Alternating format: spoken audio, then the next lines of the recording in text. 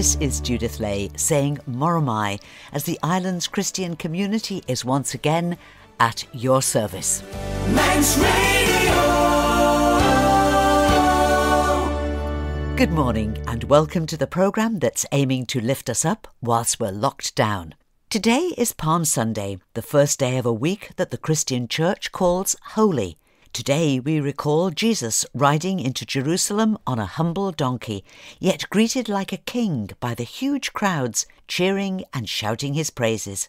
So how could a week that begins with so much joy and excitement end with a sordid and painful death, and yet still we call it Holy Week, and the worst day of all, we call it Good Friday. But it is a Holy Week, and Friday is still good. And the events we're reflecting on this morning still have the power to change lives today if we let the story of Jesus become our story too. He was born in some obscure village, the child of a young peasant woman. He grew up in another village where he worked in a carpenter's shop until he was 30. Then, for 3 years, he was a travelling preacher. He never went to college, wrote a book, held any position of authority, or travelled more than 200 miles from the place where he was born. Yet today he remains at the centre of the human race. Stay with me now as we look at the life of a man called Jesus, who, on a Friday 2,000 years ago, saved the world. And this is how it all began. It was the spring of AD 30, and on Sunday, the first day of the week, Jesus entered Jerusalem on a colt. He rode into the ancient capital city of the Jewish nation in a final and grand public demonstration for everyone to see. The huge crowds who lined the route were so excited they could hardly contain themselves. They were cheering and celebrating. Some even spread their coats on the dry and dusty road for him to ride over.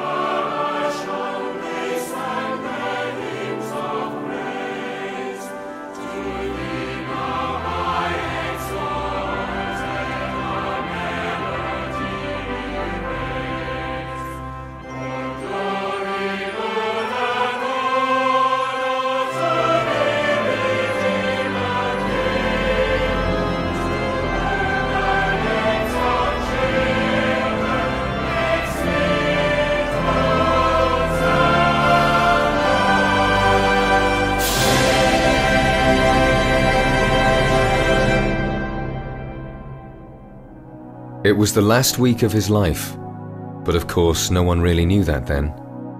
For the last 3 years, Jesus had been preaching and teaching, and now his amazing life was about to come to a dramatic end. He'd made many friends, but the religious leaders hated his guts and they schemed to kill him. While he was staying in a little village called Bethany, the Jewish council, the Sanhedrin, were meeting in the high priest's palace to arrange for his arrest and execution. You see, Jesus was a breath of fresh air as he spoke out against religion and its endless rules and regulations. Instead, Jesus talked about abundant life through knowing God, and this new life was for everyone. They'd been watching him a long time, waiting to see him slip. Everything they saw, they couldn't find a flaw, yet they longed to have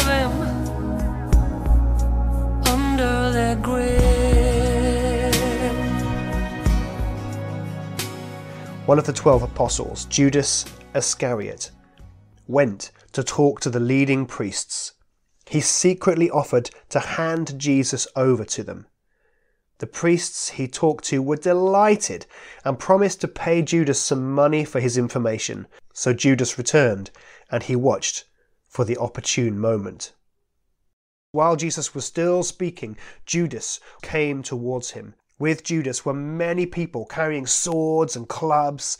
They'd been sent from the leading priests and religious teachers and the Jewish elders. Judas had planned a signal for them. The man I meet first with the kiss of greeting is Jesus. Arrest him. So Judas went straight over to Jesus and greeted him with the kiss.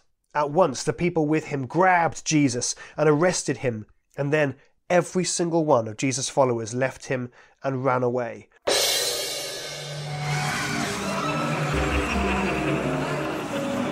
The people kept shouting as loud as they could for Jesus to be put to death. So finally he was handed over for execution. 2 criminals were also led out to be executed with Jesus, and a large noisy crowd followed the grim procession. When the soldiers reached a place called Skull Hill, they nailed all 3 men to rough wooden crosses by their hands and feet. The crowd stood watching while the religious leaders threw their insults at the dying man. Even the criminals hung next to Jesus slagged him off. Jesus said, "Father, forgive these people. They don't know what they're doing." At midday, suddenly the whole country became dark. This darkness lasted for 3 entire hours.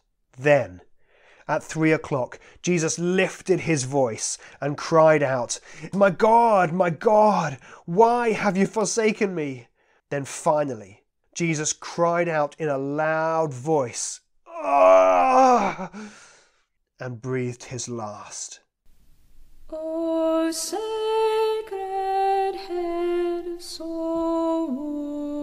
wounded, with grief and shame weighed down, now scornfully surrounded with thorns, thine only crown. How art thou pale with anguish, with sore abuse and scorn? How does that visage languish, which once was bright as morn? At that moment, the curtain in the temple was torn into 2 pieces from the top to the bottom. And when the army officer who was standing in front of the cross saw what happened when Jesus died, he said, "This man really was the Son of God."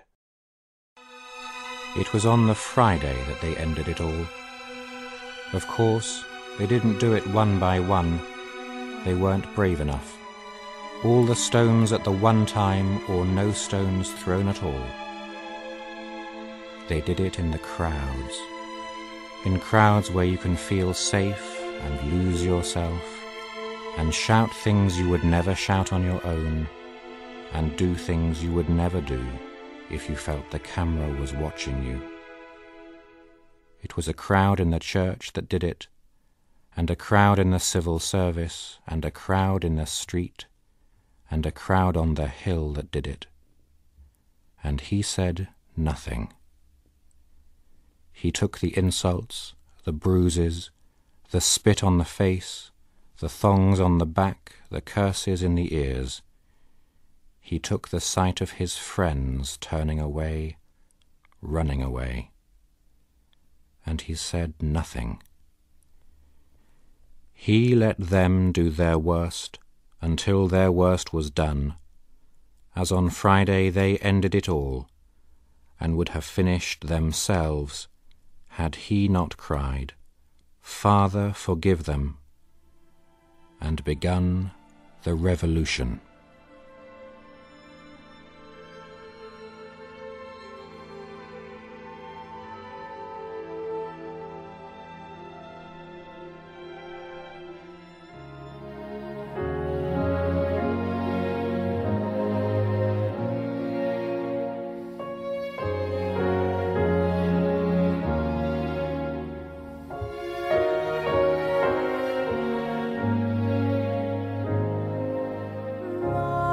Song is love unknown, my Saviour's love to me, love to the loveless shown, that they might lovely be.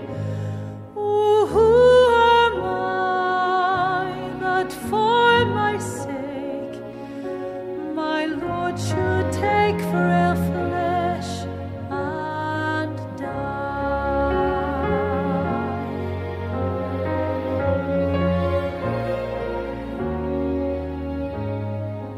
He came from his blessed throne, salvation to bestow, but man made strange and none the longed for Christ would know. But oh, my friend indeed, who at my need his life did spend.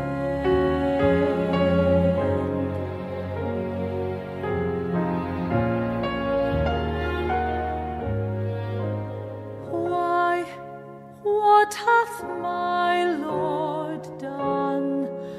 What makes this rage and spite? He made the lame to run, he gave the blind their sight. Sweet injuries, yet they at these themselves displease and gainst him rise.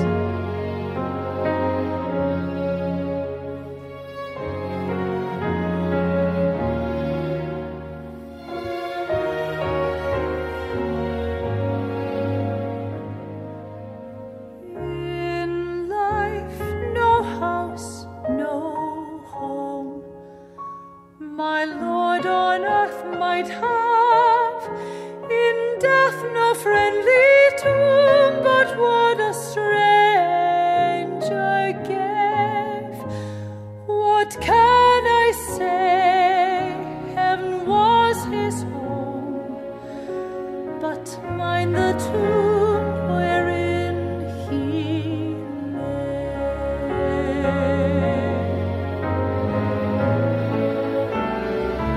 Here might I stay and sing no story so divine. Never was love, dear King, never was grief like thine. This is my friend, in whose sweet praise I all my days would gladly spend.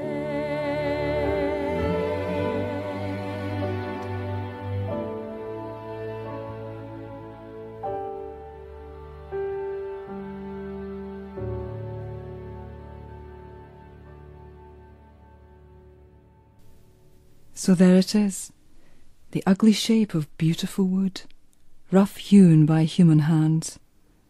Lord, where are you now? And there it is, a tight-shut tomb, a borrowed grave, sealed with stone and silence. Lord, where are you now? And there it is, your broken body, shrouded in linen, clothed in darkness. Lord, where are you now? And somewhere stand your people, crying, though tired of crying, their eyes sore and bloodshot. They will not sleep tonight. Lord, where are you now?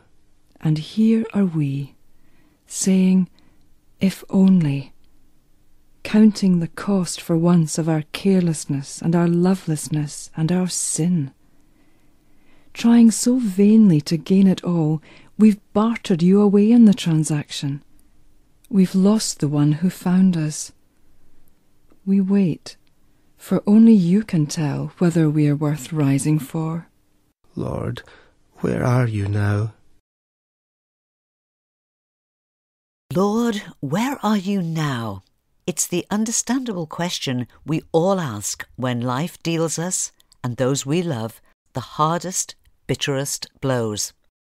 This week is called Holy because it's our chance to reflect on something amazing, that God sent his Son, Jesus, into this world, a human being just like you and me, who actually did nothing but good, but who was prepared to suffer hideously and die an appalling death, to sweep away all the sin in our lives and to offer to everyone the way to an everlasting life. And Good Friday, Jesus, hanging on the cross, is saying to each one of us, in the most painful times of your life, I am with you. Your body and your mind aren't here. You can't think straight. You're floating on air because you it's not happening to you. It happens to other people, but not to you. And you just can't coordinate your things. You're numb. You're numb to things that are happening around you. You just don't believe that it's happened. And the hurt is unbelievable.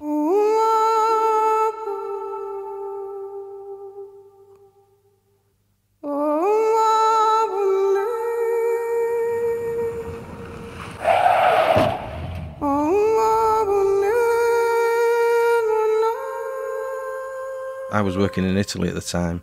It was August.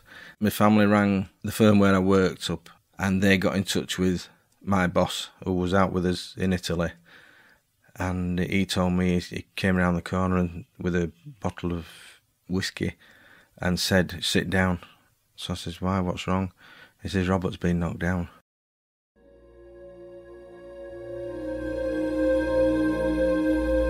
They was on holiday because they broke up for the summer holidays, and he'd gone across the main road using the Pelican Crossing to call for his friend. His friend wasn't in, so he turned round, was coming back home, got to the Pelican Crossing, pressed the button, the lights changed to red for the cars, the green man started beeping, he set off, and the woman didn't stop at the lights and knocked him down. They got me a flight back, but it was the next morning, and it seemed a lifetime waiting for the next day before I could set off home. I just felt as if I was on another planet. And I got on the plane, got to Manchester, and the police was waiting for me to take me to LGI in Leeds.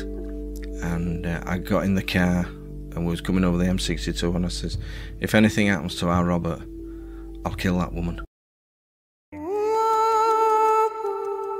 When I got back to LGI, my wife came to meet me, and she says it doesn't look good. The doctors came to see us and said that he was brain dead, that if he survived, he'd just be a cabbage. And we talked about it, and we said, well, he wouldn't want that because he wasn't that sort of person. He was lively, bouncy, energetic.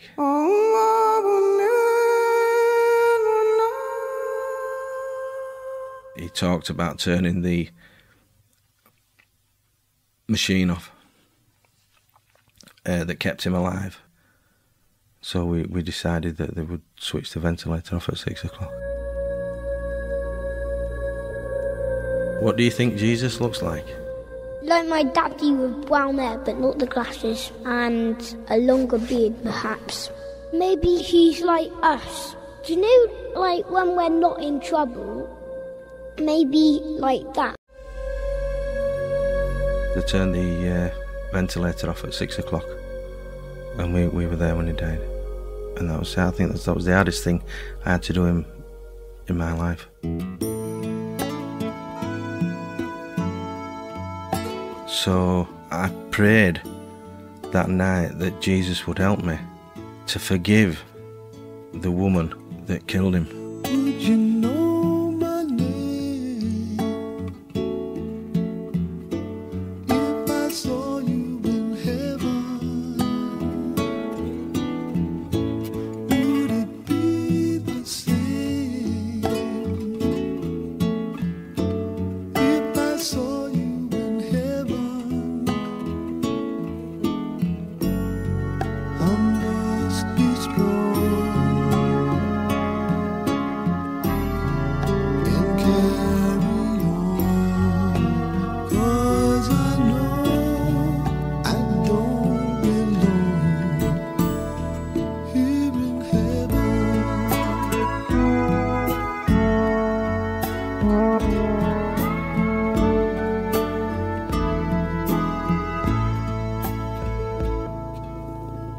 Jesus saved me from doing something to that woman that I'd totally regret, that it would have wrecked my family as well. I never thought about the funeral, but Denise said that I would like Robert to be buried, and he was buried at church at Eden. I didn't know this, but people were praying for us at church, and we started going to church then because Robert was buried there, and we took flowers up every Sunday. And then I got into a Bible study, but my wife wouldn't go because she blamed God. She blamed God for taking our son. And we were still praying for Denise, and one Sunday she came to know him, and she could forgive that woman. It was very, very hard, but Jesus helped us through this situation. So what happened to Jesus on that first Good Friday? Oh, really sad, really painful. They whipped him, they nailed him, and then he died. It must have hurt him to lose his son. I could relate to that.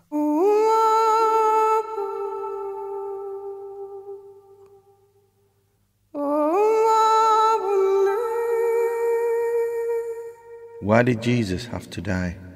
To clean away all our souls and to clean away all our bad sins. He died for us, so everyone would have like a nice time around the world. Because what you have to do is you have to think of other people, not yourself. Afterwards, I didn't really blame the woman, because when I got my senses together, you realise that, well, it could be me. It could be me going through a red light. We all drive, we all make mistakes. And I just felt sorry for her that she has got to live with this for the rest of her life.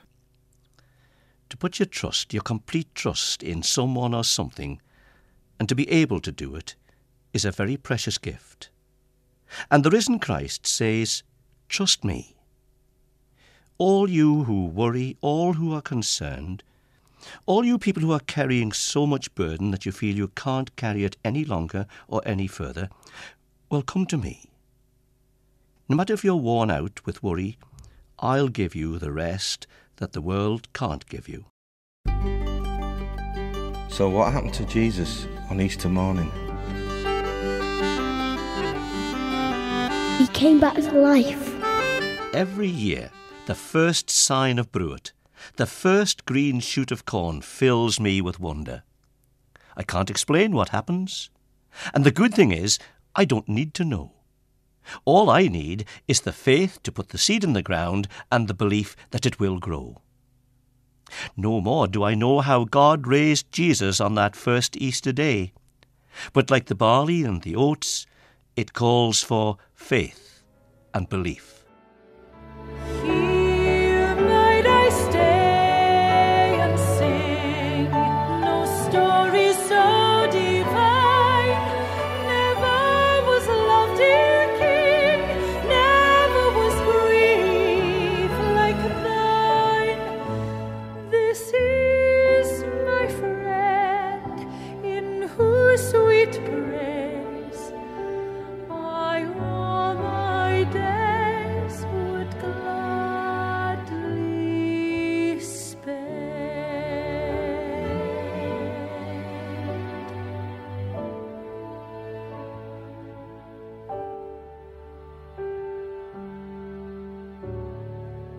Can you believe that there are special moments that remind me of the miracle I witness every time I see a lamb born?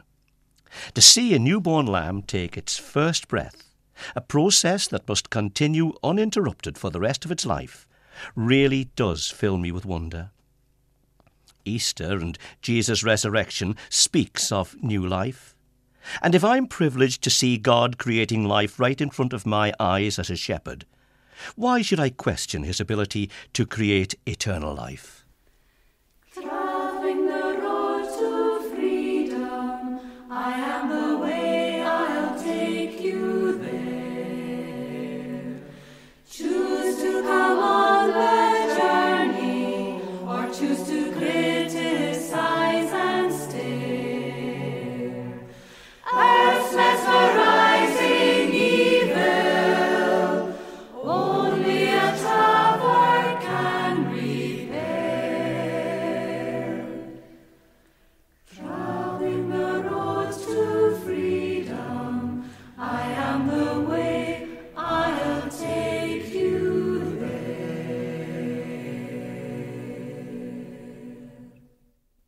Looking back at his life on earth, I suppose in many respects Jesus could be seen as something of a failure. He was born into poverty, and he seemed happiest wandering through the small towns and villages surrounding the coast of Galilee, preaching to the poor and unimportant. He didn't even have many friends. In fact, they all eventually abandoned him, and one of them even betrayed him. And while he was dying, his executioners gambled for his clothing, the only property that he had on earth. Yet 3 days later, he was alive again, just as he'd promised, and that's the power of that very first Easter. Jesus was and is the only way to God. His coming into the world proves that God cares and wants to get to know us all. This friendship with God is like a wonderful gift. Whoever, wherever you are, Jesus is for you.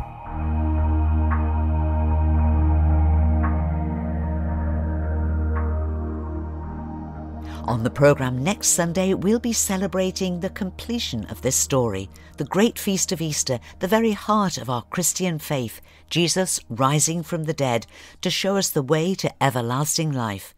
And our Easter Day programme will be brought to us by the choristers and the ministry team at the Islands Cathedral in Peel. It'll be a wonderful celebration in words and a premiere of some very special Easter music. I do hope you'll join us at 9:30 next Sunday, or if it's more convenient for you, At Your Service is available as a podcast from 7 a.m. each Sunday morning, and you can access it easily from our website, manxradio.com. Music is a really important part of this programme, so do please let me know if there's something you'd especially like to hear in future weeks. You can email me, judithlay@manxradio.com, or you can write to me here at Manx Radio, PO Box 1368, Douglas IM 991SW. And that's all that we have time for this week. This is Judith, praying that you and those you care about will have a truly holy week, knowing the depth of God's love for each one of us. Thank you for listening. I wish you a very good morning.